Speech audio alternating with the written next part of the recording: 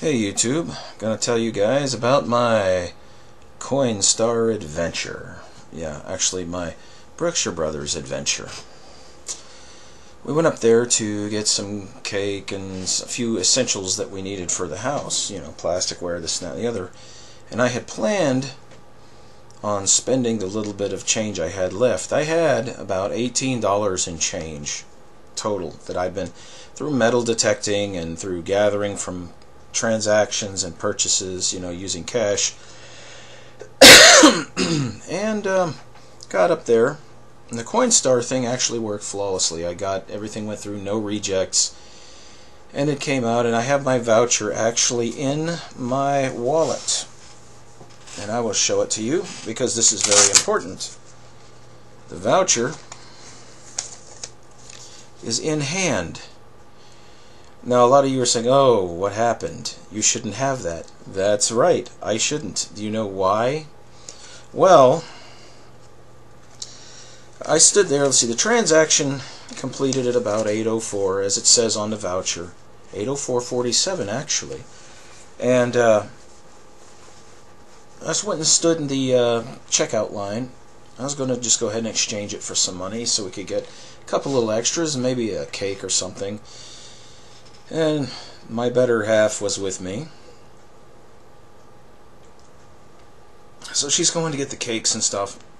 The lady at the register says, you got to take it to customer service. This is after maybe about 2 minutes standing in line. She was pretty quick about getting the cake that she wanted. So maybe about 8:06, 8:07, and walk over to customer service. Well, it's closed, and I walked back to the cashier and said, well, it's closed. What do I do?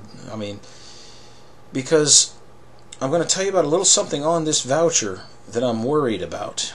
I think I may have just lost all my money, and I'm not sure. Because I go over there, and the guy who normally works in customer service at that hour at the Kirbyville store, Brookshire Brothers, it was like 8:07 or so. He's like, well, could you help him out? So he's like, no, we're closed. Now here's the thing, that's their policy on, and he flat out, that's kind of the way he did it. He just basically flat out, no. You know, just right there. So I have a voucher in my hand that on the bottom says, redeem this today at this store. Today at this store. And where I'm worried about this is whether or not I'm able to get up there tomorrow or not, is will this thing be valid tomorrow, or have I lost close to $20 in currency, about $18 and some odd cents. That's including what Coinstar took as their cut. Because one guy decided to be a total jerk and wouldn't take 1 minute of his time, I may have just lost a sum of money.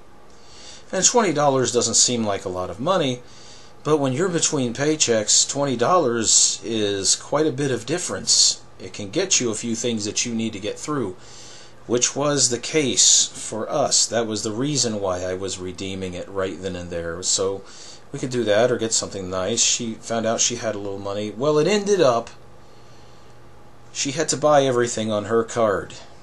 And I have a little slip of paper now that says that Coinstar has this money with a transaction number and everything, but it says redeem today at this store. So I don't know what's going to happen. I'm going to continue this video tomorrow. But I can remember a time when people weren't such assholes. I'll just put it that way.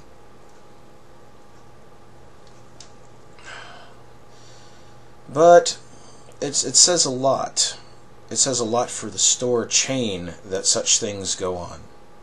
You know, you couldn't take 2 minutes to do that, so that now, you know, bad crap may happen tomorrow. I'm going in tomorrow. I'm going in tomorrow if I can get a ride up there. See where that also did this. You see this? I can't drive. I have to beg rides everywhere I go. So that's put me out. This one man has put me out and has possibly cost me a bit of money. because he decided he wanted to be an asshole. So you know what I did? I wrote corporate. I just finished writing corporate and told them what happened. That is no lie.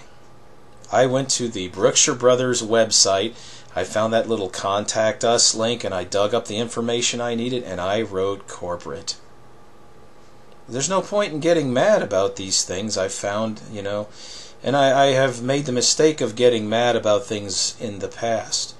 The easiest way to deal with these problems is when you've got a jerk like that who doesn't represent the store's image or the company image, write a letter. We're going to see what happens. They haven't returned it. Now, if they don't return my correspondence, well, then it's a corporate asshole kind of thing. And if that's the case, well, Walmart will get my business. You want to know what's killing some American companies? The asshole factor. That's what's killing them. Yeah. And depending on how tomorrow goes, they may or may not have me as a customer anymore. I probably won't anyway because of that. It's kind of ridiculous. So everybody says, oh, Wally World is undermining. You know what? Wally World kind of tries to make sure you're happy. They try to help you. Now, that is one thing I will say about Walmart. And I can say this because I have a history of going there. Generally, if something goes wrong at Walmart, they try to help you. It's not this, no. It's not policy. No. And the cashier, it seemed like the cashier kind of was surprised too. I mean, she just went back to doing her thing, but... So, there you go. There you go. Your friendly Brookshire Brothers. Cost me $18.60 some odd cents, most likely. I will post a follow-up video to this tomorrow. And we'll see what happens. And if I'm right, I'm right. If I'm wrong, I'm wrong. But I somehow suspicion that I'm going to have problems tomorrow. And if I do, well, I'll be up here talking to you guys.